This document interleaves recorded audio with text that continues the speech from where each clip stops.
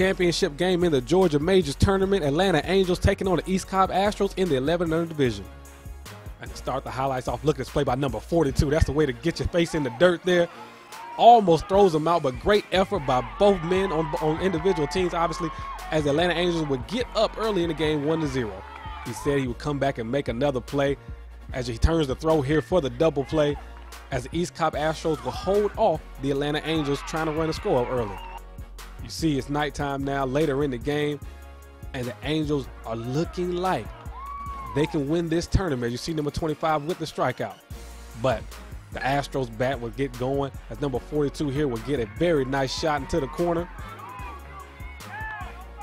as he ends up legging out a double, getting his team in a good position to try to win this game. And then here another big time shot to the wall. As you will see, he would leg out a triple on this, knocking some of his runners in, helping give the Astros a lead. And then here the Astros just would not stop. As you see, get a little blooper there. The man coming home from third, sliding up under the tag, and East Cobb Astros will end up winning the Georgia Majors Championship.